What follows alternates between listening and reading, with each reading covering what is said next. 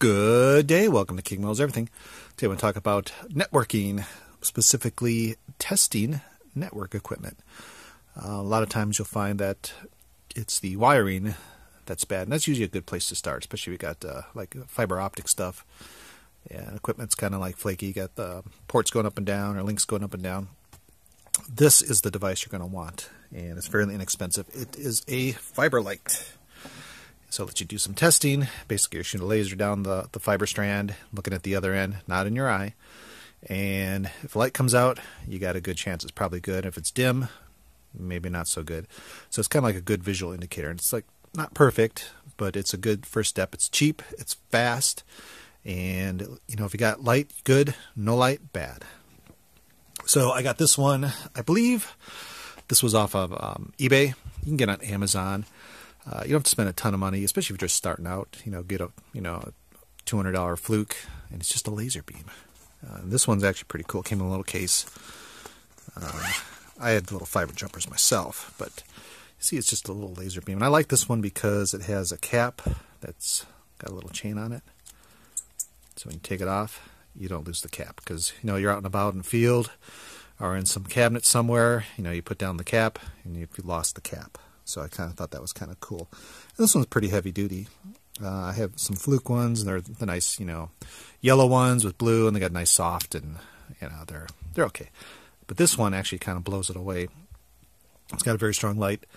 It has two modes, and even the fluke ones, the better ones do too. It has on and blink. Come on, blink. There you go. It's blinking. So what you can do is if you got two of these, and the fibers have two strands, you can put a solid one on one and a blinky on the other one, and go at the far end, because a lot of times you're out there by yourself, so you have to go 3,000 feet away, or 4,000, 5,000, 6,000 feet away to see the other end. So it's nice to have an indicator and have to go back, put it on the first strand, check it, walk back, put on the other strand, walk back again. Kind of a pain in the butt. But usually what I would do, and I do this on jumpers too, so like a little multi-mode one. It's always good. Even out of the bag, you'll find sometimes the fiber jumpers are bad. They tested them, put them in the bag, and then they folded them up, and something kinked, something got broke. So it's good to test these even straight out of the bag. So I'm going to kind of show you a little sample. Take your little LED, put it on the ST connector, and if you have LC connectors, you can put a little barrel connector on it, and put a ST to ST on there and test it that way. But we just got ST ones. That's pretty common. Put it in the little hole. See the little hole? Like that.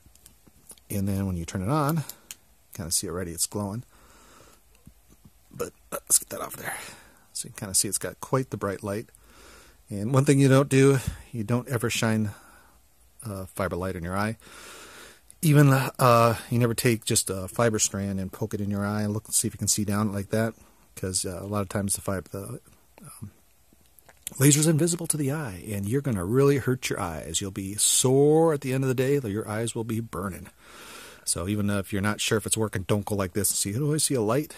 You want to kind of take it like this. You can see this one's very bright, because this is a really, really bright fiber tester. So, and if you, like I said, you plug it in the other one, and you have two of them, plug in the other one, you see one's like really bright and one's dim. Somewhere along the way, this strand is bad, or it's got a kink, or it's dirty, most likely dirty. But so, and it works on single mode. So if you got a single mode jumper like this fellow here, you can plug it in here. Same thing. It's just a light. You can see it's kind of glowing at that end, so we know that one's probably good.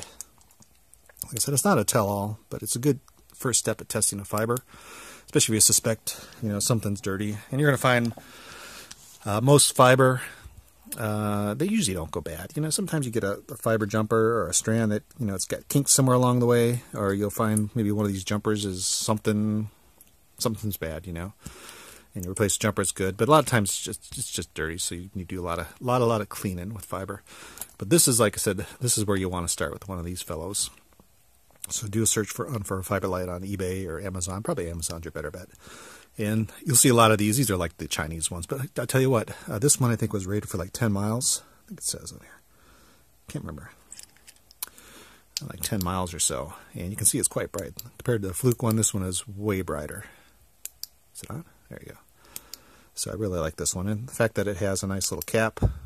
A lot of the ones just have a cap, and you drop the cap in the dirt, you lost the cap. This one at least will keep it this clean, because the last thing you want to do is contaminate working fiber, if you're testing stuff. And this is open, got dirt in it, you poke that in there, oh, that's alright, then now you just contaminated this fellow and you're cleaning. You got to clean this fellow out. So anyway, thought that I'd share that with you. If you're going to start testing fiber, get yourself a little fiber light, a little laser LED tester. And that's the best way to start off. So there you go. Hope you guys enjoy the video. And that's you. Have a great day.